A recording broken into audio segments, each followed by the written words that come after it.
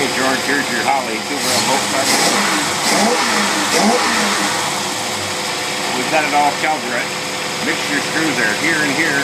We've got it calibrated to 12 parts of air to 1 part of gas on a 3-pound pump. Now let me show you what happens here when I switch it over to the high pressure pump.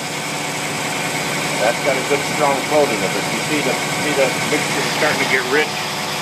Okay, if you have that problem, you're going to have to put a regulator in there. You need to run it about 3 pounds. Electric choke, you don't tamper with the choke until it gets 35 degrees, then you read your instructions. You loosen up the 3 screws, you turn that blade until it just touches, then turn it and then retighten the screws up, then hook your wires up to it. Now you watch, the mixture's going to thin out when we accelerate.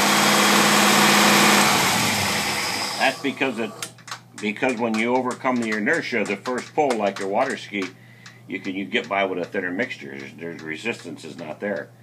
Anyway, there it is. It's a electric choke Holley 2-barrel for Mr. George. Thank you for the business.